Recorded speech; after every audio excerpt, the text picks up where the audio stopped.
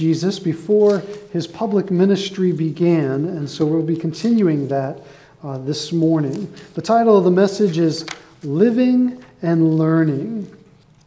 We'll go ahead and start right out with our passage, and then we'll unpack it. The setting is Joseph and Mary are living in Nazareth, and they're getting ready to take a pilgrimage, a yearly annual pilgrimage, to Jerusalem for one of the major festivals. It says, every year his parents went to Jerusalem for the feast of the Passover. When he was 12 years old, they went up to the feast, according to the custom. After the feast was over, while his parents were returning home, the boy Jesus stayed behind in Jerusalem, but they were unaware of it. Thinking he was in their company, they traveled on for a day.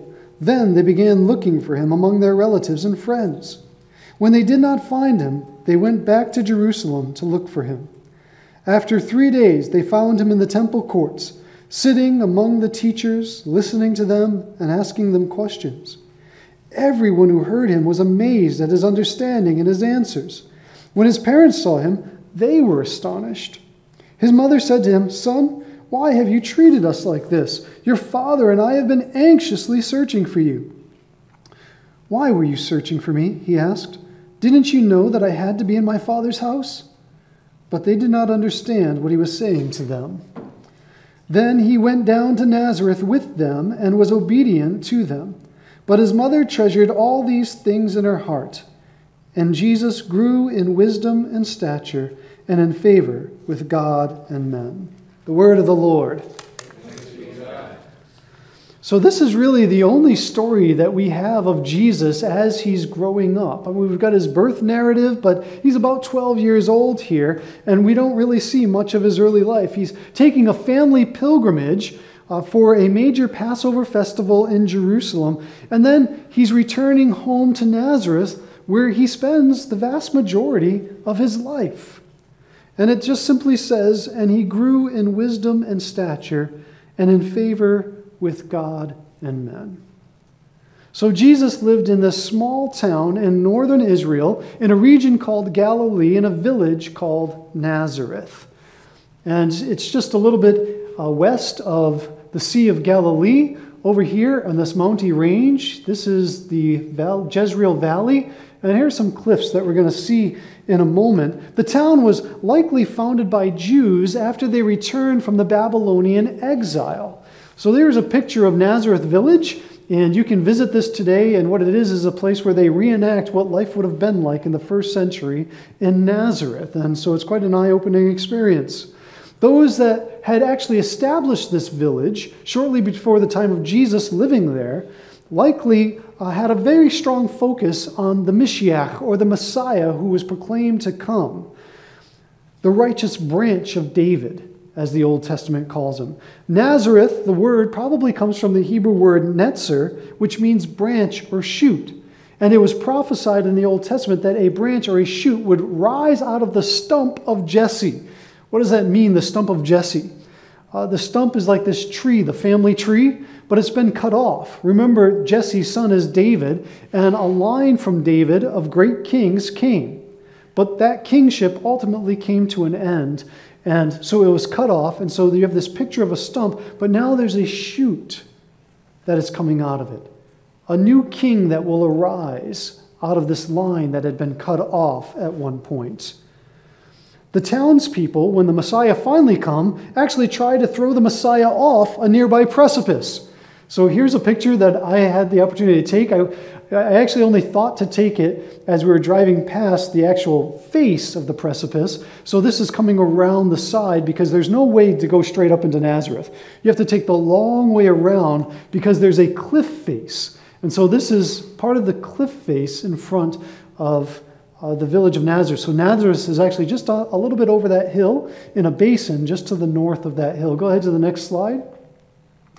Here is an elevation chart just so you can get an idea. So this is different elevations from north to south in Israel. This is the Jezreel Valley that we'll be looking at in a moment. Here's that cliff face that you see.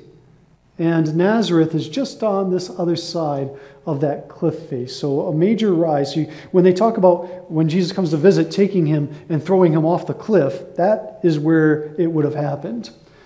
And he actually escaped through their hands, thankfully. If you look to the north from that cliff face, you see the modern day city of Nazareth, which looks a whole lot different than it did 2,000 years ago. It is a city that boasts 77,000 people now. It is the largest Arab city in Israel today. And there is a church of the Annunciation that is hidden in the midst of there that you can visit, and also Nazareth Village on the outskirts. They found some archaeological evidence of homes from the first century, and so you can actually see what the home of Jesus would have looked like. Whether it actually was the home of Jesus, I think is highly unlikely, but you know, a lot of people are saying maybe this was. But there's actually been very little archaeological excavations in Nazareth, and here's the reason why. Because a great city has been built over it, which limits the ability to start digging into the ground. Now, Jesus would have been very familiar with not this site per se. He would have had this view, but all those buildings wouldn't have been there. It just would have been a small village. But go ahead to the next slide. Looking out from the Nazareth Ridge, what Jesus would have looked upon was the Jezreel Valley, a great expansive overlook. And in the Jezreel Valley, though difficult to see here, I'll give you a different map in just a moment, Jesus would have had a great view of places that are very familiar in the Old Testament, places where incredible things have happened. This is Mount Tabor. Many call this the Mount of Transfiguration, or believe that it's where Jesus' transfiguration would have happened. Here's a place called Endor that we'll get to in a little bit. Mount Moreh, just on the other side of Mount Moreh, is Mount Gilboa. Here is Nain, which is the New Testament name for it, but has a different Old Testament name that we'll get into. Major significant events happen here. Mount Carmel is further over here to the west, but is visible if it's a clear day. That's where Elijah fought the prophets of Baal on that mountain. And then in the distance, on a clear day, you can see Megiddo. Megiddo is a very famous site of many battles that occurred, and is in the book of Revelation as the place where the end times battle will occur. This is Jesus' view from the Nazareth Ridge, which, having been a boy, I know Jesus would have spent plenty of time on this ridge looking out over that. What he would have seen here is major caravans that are going through. There was a major road that stretched from north as far as Egypt, and as far northeast as Damascus, a city in Syria, a major city of the day. And he would have seen major caravans of merchants going through. He would have seen Roman armies passing through. In fact, that's why the Roman roads were actually made. They were made for the Roman armies, so that the armies could get to where they needed to go over their vast empire as quickly as possible, so that they could defend their empire whenever was necessary. Go ahead to the next slide. Many biblical events took place in this region. So here we have Nazareth Ridge is right here. Here's the Jezreel Valley. Jesus would have looked out and looked south among this valley, and here are some things that he would have looked at that would have happened. He would have looked at the plain of Tabor, which is where, remember Deborah, the Old Testament judge? She was approached by a commander, Barak, a commander of the Israelite army, and he was asking what they should do, as there was a threat coming to Israel. And she said, you need to go out and you can fight and take on, and God will overcome. He was too afraid to go alone, and he wouldn't go alone without her going with them as a representative of God. She says, I will go with you, but know that the glory of this battle will go to women.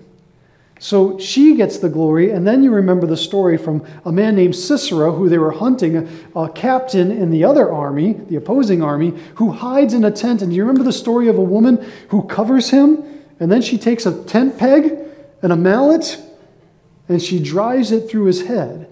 So she was the one who received the glory for killing the commander of the opposing army that day. That happens right here. And this is a place that Jesus would have had full view and looked on as he was recounting the story. He said, this is where that took place. And then there was, of course, Mount Moreh and Gilboa, where Gideon and his army faced the Midianites. You remember the story of he had this big army, and God said, okay, I want you to take all your men and have them drink water from this lake in this spring. And the ones who lapped the water, well, some of them went home. And in the end, only 300 were left. He says, now I want you to take these 300, and you're going to take those 300 and go out and fight that army of the Midianites. And of course, he, like you and I, would have been like, wait a second, you just depleted our army, and now we're going to go? We already weren't sure if we stood a chance. And God said, it's because I want you to know, and I want the Israelites to know, it's not by might nor by power, but by my Spirit that we go forward. That I did this for you. Jesus would have looked out from that valley and saw where that battle took place. And then there's the village of Endor, which you might remember when King Saul went to consult a medium, a witch, about another battle. And she said, well, how do I know you're not tricking me? You know the king has, annihilated all the witches. And he says, no, this isn't a trick. And so she conjures up the spirit of the dead prophet, Samuel, who then Saul begins to consult with and didn't receive any good news from Samuel, who says, tomorrow you shall die in battle. And the next day, indeed, Saul did die in battle, and right over here at the foot of Mount Gilboa, also visible. Jesus is looking, watching, contemplating these stories. And then there's Old Testament Shunem, which is New Testament Nain. You'll remember Old Testament Shunem as the place where the prophet Elisha raised a dead boy back to life. This will be the same place that Jesus does an incredible miracle of raising a dead boy back to life. And he chooses this place to do it for a reason, to make the connection between his ministry, because everyone remembered what the prophet Elisha did here. And so when Jesus does the same thing, it sends one message. In fact, Luke sums up that message in Luke 7:16 when he recounts the story, saying, a great prophet has risen among us. And you almost get the undertone, again. He remembers what happened here. Jesus is one called by God, just like Elisha was. This is a man come from God. And then in the far distance is Megiddo. And Megiddo is a place where many battles took place. It is a fought-over place, and the reason why is because this is a major international highway that passes through here. And if you control this, one king said, if you control Megiddo, you control 1,000 cities. And Megiddo, of course, will be the place where Revelation says the old end-time battle will take place, Armageddon. Jesus has this view of all these things, including Mount Carmel over here, where the prophet Elijah had a great battle with the Baal prophets. As a boy, Jesus probably loved standing atop this ridge, looking out over the valley, watching the merchant caravans and the military legions traveling back and forth, remembering the biblical stories of old and what was yet before him. Because we saw in this, as a boy at 12 years old, he already knew he was being called by the Father. He knew that he had a special purpose. So when Jesus is thinking about these stories of old, he's thinking about his own story and how these stories overlap with him and what he's going to do. And he's learning lessons from those stories and from what's going on today. This is Chandler Collins, who was the dean of Jerusalem University College. So this is a picture that I snapped as Chandler was talking about the same story and going over these same things with us. And looking out over the Jezreel Valley, Chandler just moved back to the States 2 months ago, had a little girl, and he now resides, guess where? In Grand Rapids, Michigan. So if you ever want to look him up and take him out for dinner, you can pick his brain on the land of Israel and all that took place there. Jesus' ministry only lasted about 3 years. From the time maybe about 30 years of age till about 33 years of age. And the vast majority of his life, his time on earth, is unknown to us. We don't know what the details are. Now, there is an ancient manuscript that tries to fill in some of the blanks for us. It's called the Infancy Gospel of Thomas. And not knowing all that took place as Jesus was being raised and worked in Nazareth and nearby, this gospel tries to say, this is what I think took place. And it doesn't depict Jesus as the nice boy that we might imagine him to be. In fact, it was known as part of the Gnostic teachings. And the Gnostics believed in very much that you had to learn and grow, which I believe as well, but they believed that Jesus himself had to differentiate and learn to differentiate between good and evil, which we don't believe. We believe that Jesus was without sin, and he certainly had to learn and grow, but we don't believe that he had to partake in evil to understand it. So here's some examples of some of the things that this gospel talks about. It tells a story of Jesus at 5 years old, where he was playing in the waters of a brook, and he stops up the waters, kind of like Moses did at the Red Sea and like Joshua did at the crossing of the Jordan. And so he gathers all the waters into one place, amusing the kids around him. And then he makes these pigeons out of clay. And one of the boys, being a good Jewish boy in the town of Nazareth, runs and tells his family that Jesus has done work on the Sabbath. He made something.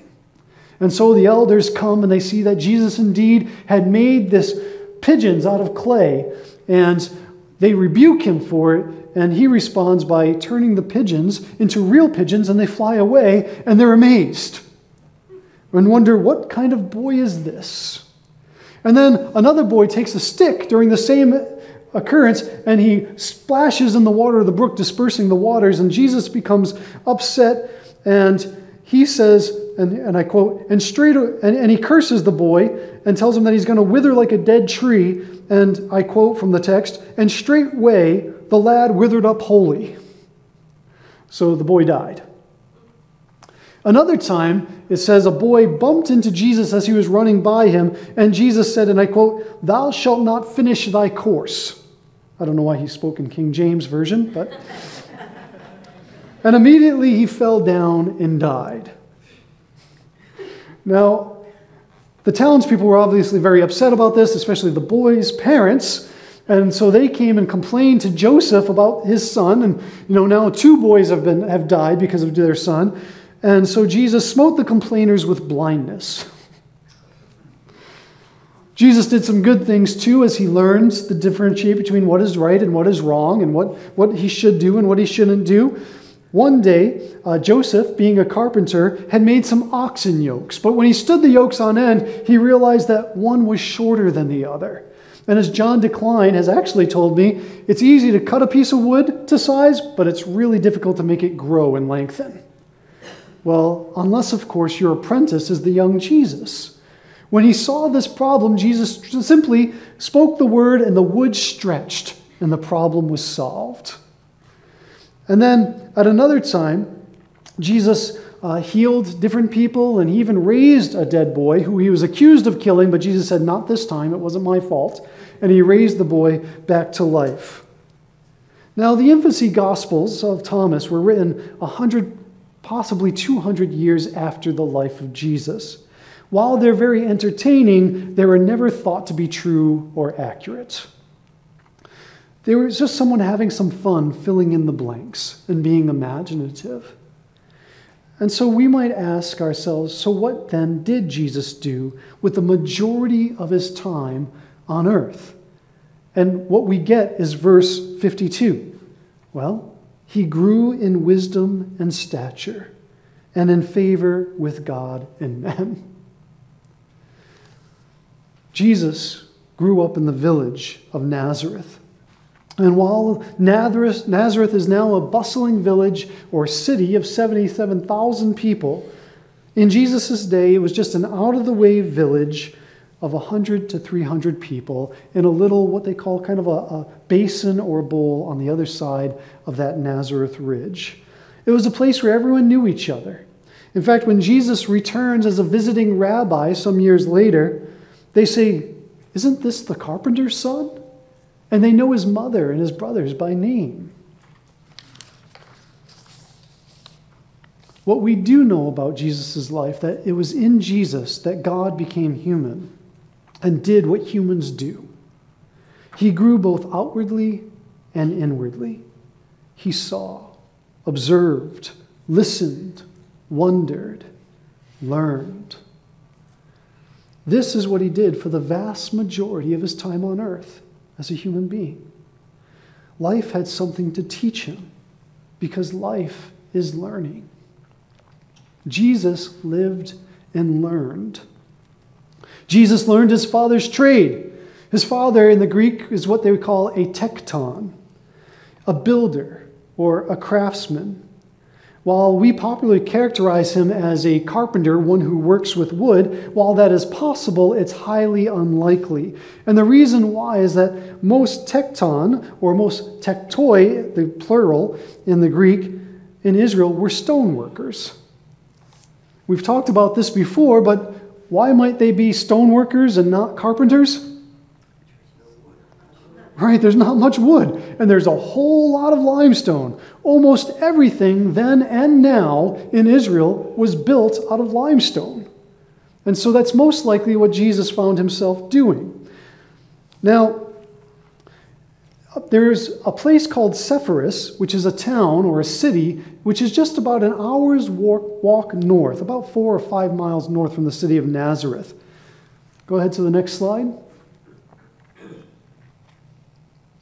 So Jesus lives in this little town where there's probably not a whole lot of work for a tekton.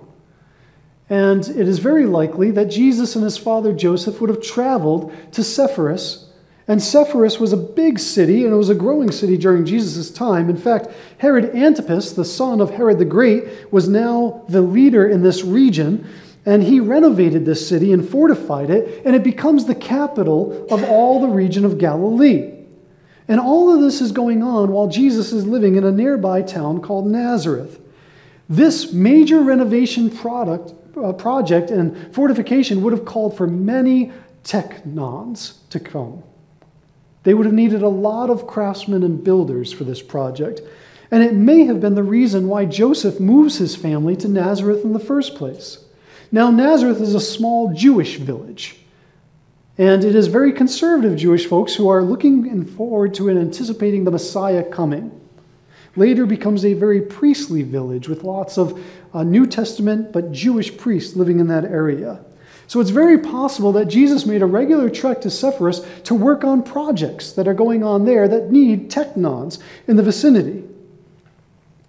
In Nazareth, Jesus learns how to live out his Jewish faith among his Jewish faithful people. But in Sepphoris, Jesus sees how the rest of the world lives. And this is the world that he's going to need to bring the message of the gospel and the kingdom of God to. The next slide right here is Sepphoris from above. This is the archaeological remains of the city today. Here's an old Greek theater, Roman theater, where he talks about hypocrites. That was one of the words used in the theater for someone who wears a mask. And there is a Jewish synagogue in the area, so we know that there were Jewish people living in that area. This is a Crusader fort, so from much later than the time of Jesus, way after. And you can walk this today. Go ahead to the next slide. These are some pictures that I had the opportunity and privilege to take when I got to visit. This is the main cardo, the main road that ran through the center of the city. If Jesus worked here as a teknon, he certainly would have walked on this road. And this is a fun place to visit.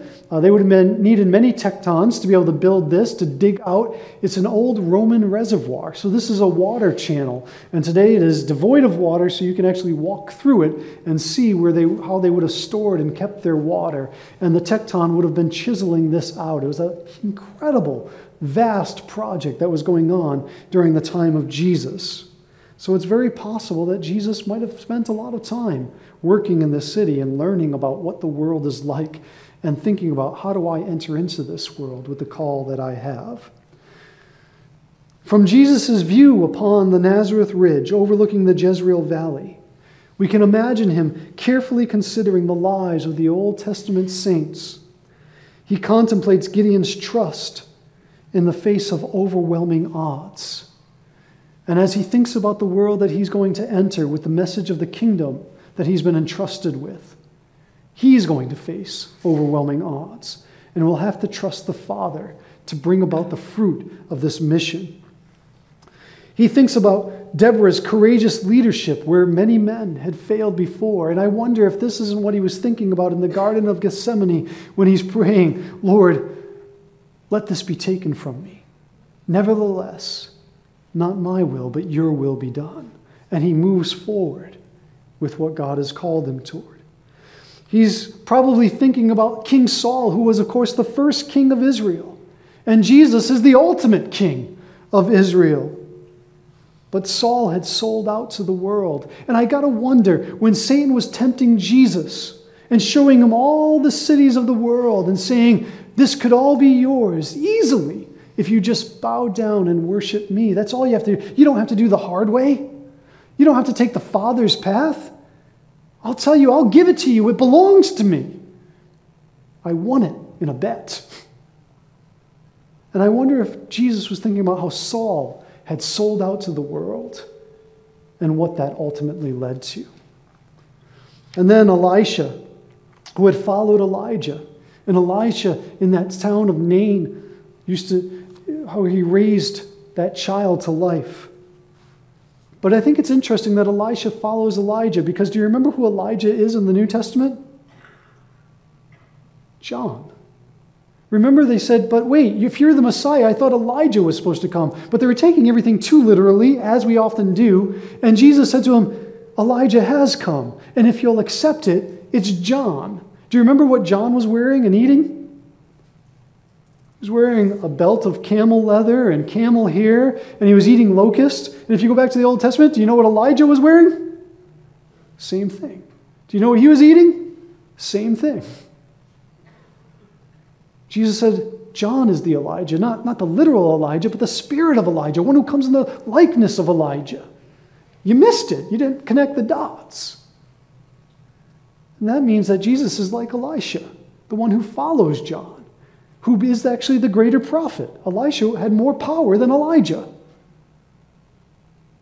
And he raises a boy where? In Nain, the same place that Elisha raised a dead boy to life, so that we didn't miss the point. And no doubt, as he looked out upon Megiddo, he thought about his own end-time battle that was to come. But he would discover that in surrender to God would come the greatest victory of all through resurrection. Jesus will take what he learns in the world where he lives, what he sees, and he'll use it as he seeks to save the lost world.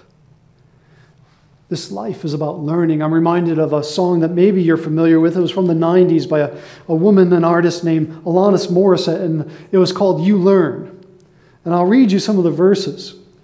She says, you live, you learn. You love, you learn. You grieve, you learn. You lose, you learn. She goes on to say, I recommend getting your heart trampled on to anyone. Why? Because you bleed, you learn. You scream, you learn. I recommend biting off more than you can chew to anyone. Why? Because you choose, you learn. You pray, you learn. You laugh, you learn.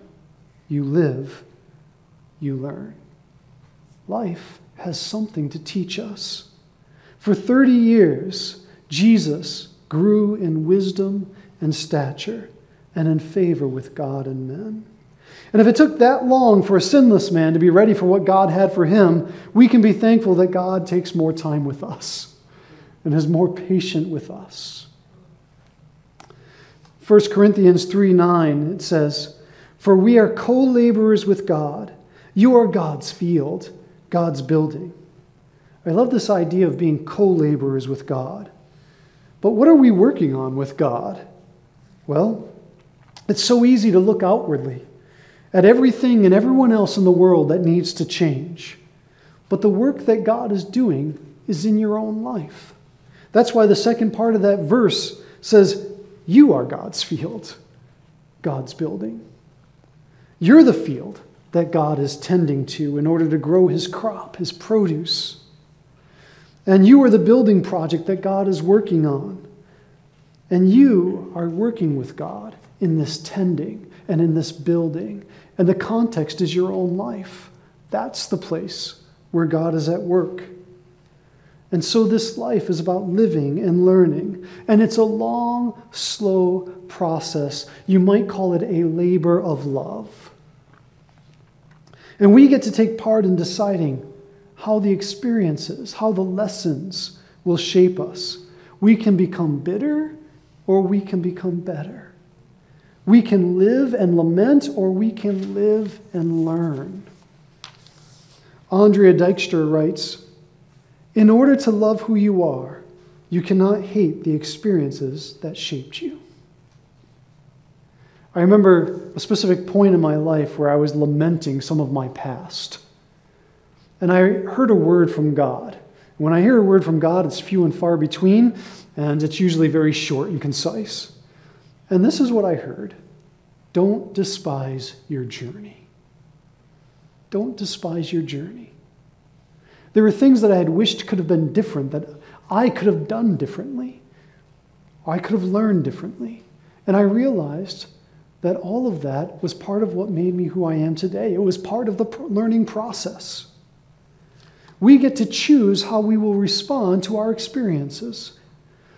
And of course, some will become more fearful and bitter, suspicious, protective, negative, rigid. You've run into people like this, and you're like, what happened?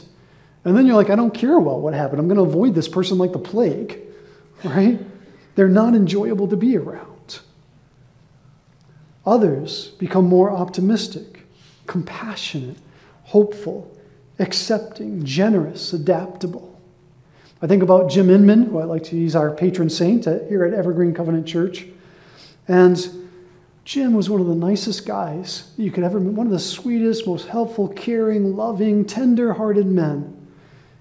You ever sit with him and listen to some of his story? He'd been through some really difficult things, some incredible losses. And you wonder, how, Jim, did you go through that and become the person you are today? It's how he chose to interpret those experiences, what they showed him, what he learned. He talked to me about when he wasn't such a nice guy, a divorce that he went through, but how he learned from it, how he grew. And I couldn't imagine Jim ever being different than the person I knew him to be, but he told me that it's because of what he went through that he became the person who he was. And not everything we've experienced was good or right, and I would say it's not even necessarily what God wanted for us.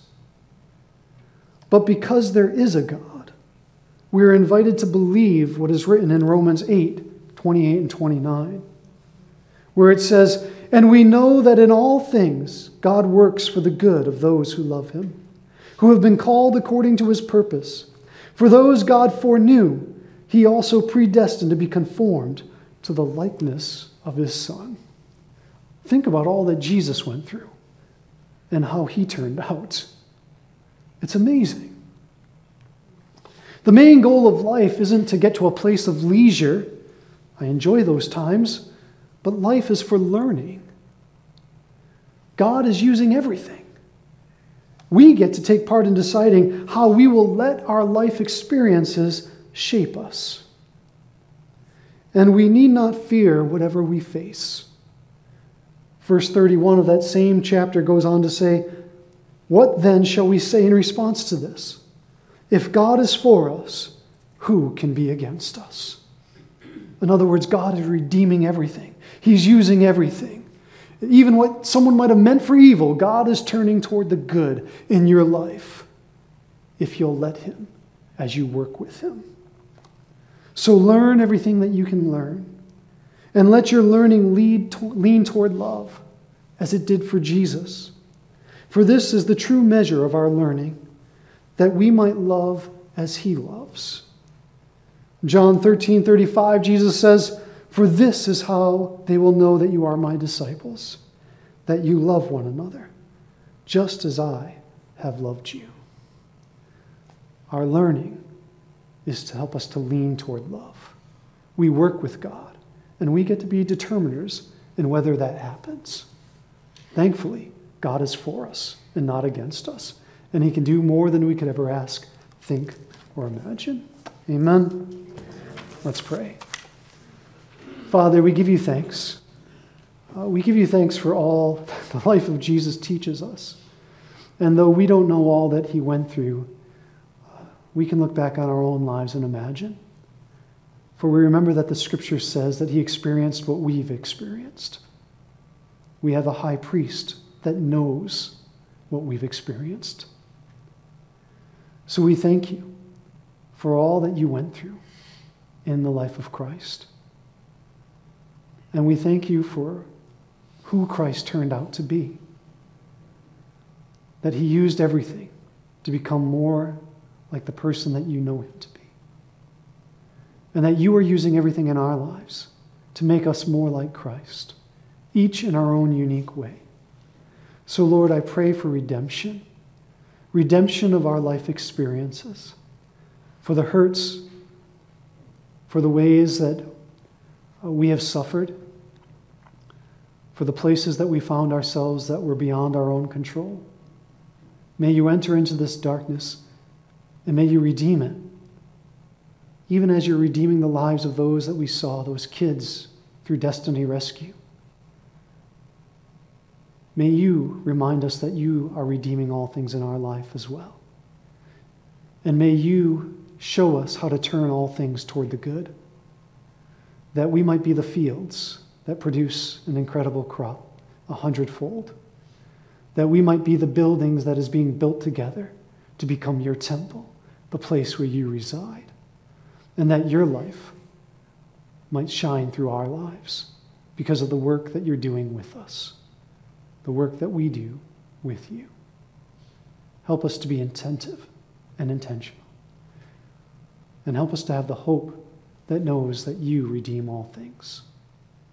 In Jesus' name we pray.